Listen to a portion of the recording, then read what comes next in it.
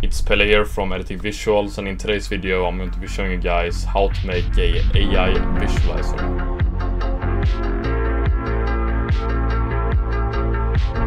And before the video starts, I just wanted to let you guys know that I recently launched a new editing pack called the TV Glitch Pack V3, and I think it looks super cool and you can make really cool visualizers with it. And if you guys want to check it out, you can use the discount code Pelle to save $5. So a visualizer I made 7-8 months ago has been getting a lot of traction recently, and I just wanted to show you guys how I made the visualizer. And we're basically going to start off by opening up a website called Kyber.ai.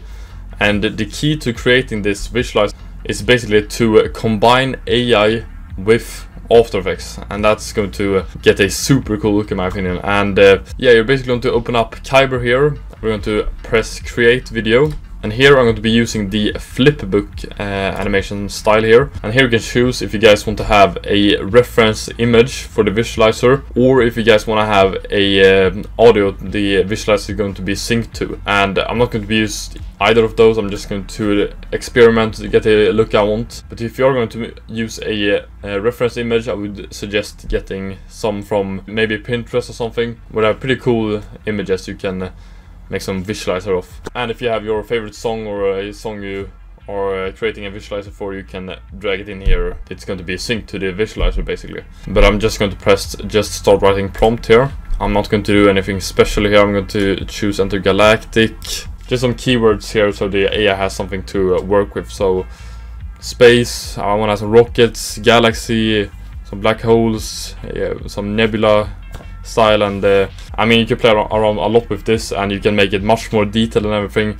I'm not so good at making the prompts here, but I'm just, you know, messing around here a little bit, and you can, and I think I'm still getting a pretty good look out of it. And when you're satisfied here, you basically go down to video settings, and here you choose the duration.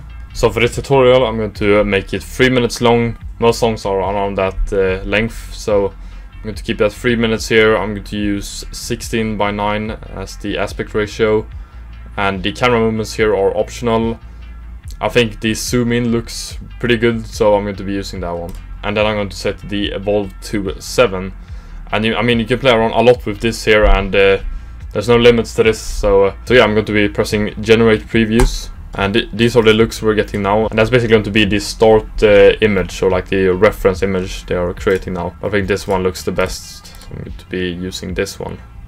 Then I'm going to press create video, and then it's going to be loading for a while here. So I'll be back when it's done basically. Now the loading is done, and we have a visualizer that looks something like this here. It looks pretty cool, and when it's done you can either upscale it to get a better resolution, or just press download.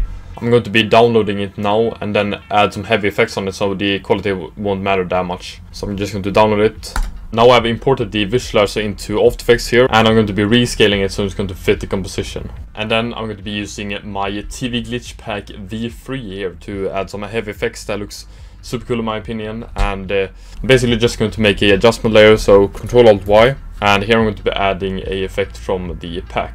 And this is how it's going to look when I add the TV Glitch V3 Effect 4 to the visualizer here. And you know, it's going to be continuing on for 3 minutes, but it's just a short preview on how it's going to look, and it looks pretty cool in my opinion. And if you guys want to check out the pack, don't forget to use the discount code Pelle to save $5. And don't forget to check out our website with amazing editing packs that's really gonna take your editing to the next level. Don't forget to like and subscribe, and share the tutorial, and check out our socials, and I will see you guys soon. Take care, and have a nice day.